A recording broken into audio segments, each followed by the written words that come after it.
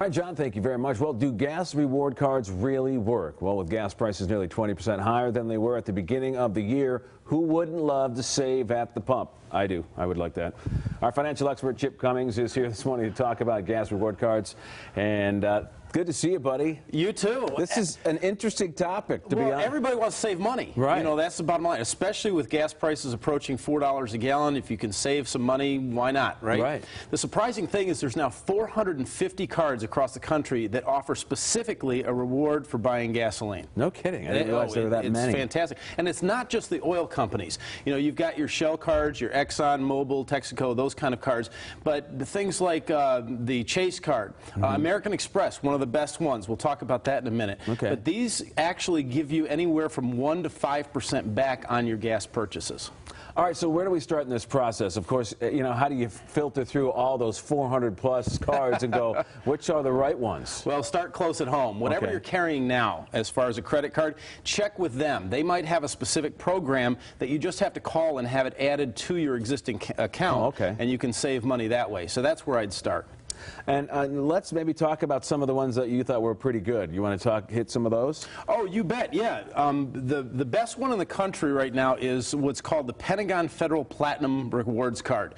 It is a tough one to get, but it's 5% cash back with an unlimited cap. Now think about that. At a $4 per gallon gas bill, that's 20 cents a gallon that you could save. We see long lines at the pumps waiting for something like that. Absolutely. Right? Absolutely. So that can add up. And this is for people that drive quite a bit. You know, if you're just driving back and forth to work 10 miles a day, that may not be the best thing to do. We mentioned the American Express Blue Card. That's the one that they've got 3% on gas, but check this out, 6% rebate on groceries as well. So if you got a big grocery bill, you can save there too. Right. That's another biggie.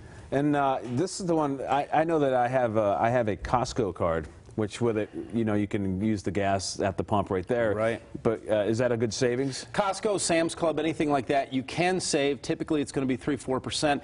But here's the trigger. There is a membership fee, of course, to participate. So if you're buying other things at those clubs, then great. Take advantage of that.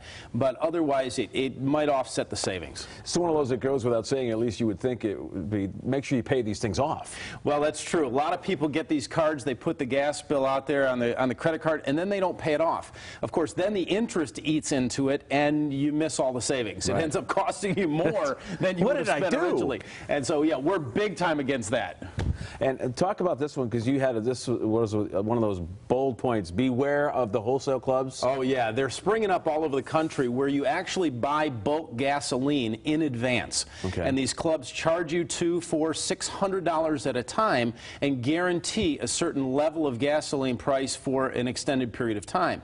The problem is you're paying for it in advance, and as a result, that's money that's wasted you could be using elsewhere. So usually not a good idea. So be careful and do your homework when it comes to these gas cards. That's it. Start at home. Start with your first credit card. If not, then look at some of the others. Chase BP Visa, very good card. Hard to qualify. Again, they don't want just anybody in the program, but these rewards are really attractive when it comes down to the final number. You want to plug your show? Oh, the Financial Fitness Show. I told you, yes. We're actually, as of the end of the month, we're going statewide. Yes. They're picking it up in markets around the state, so we must be doing something right. Heard on the weekends, Saturdays here in Grand Rapids at 8 a.m. on WJRW. Very good. So we can say we knew Chip when. All right, buddy. Good to see you. Good to see you.